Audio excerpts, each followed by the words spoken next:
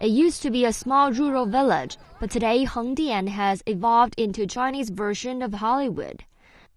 The village in Dongyang City of China's Zhejiang province has already hosted over 1,000 films and TV shows, including Hero and The Crouching Tiger, Hidden Dragon. The Chinese Hollywood is growing at tremendous speed and is becoming a tower of strength in the Chinese film and television industry. Consists of different location bases, including scenes from the Qin dynasty to a modern Hong Kong street. The studio attracts directors and producers from far and near. Nowadays, hundreds of film companies have registered in Hengdian, and with them the tourists follow in greater numbers. Statistics show that the tax paid by companies in the zone accounts for 1/5 of the revenue of Dongyang City in 2014.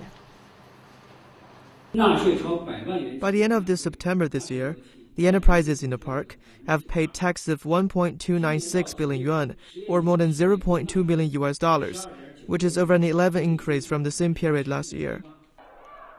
Nestled in the hills of East China, Hengdian represents a miniature of the country's film and television industry, which enjoys its booming over these years.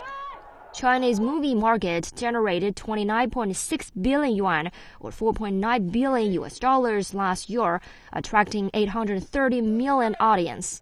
With strong capacity of production and consumption, China has become one of the largest film and television markets worldwide.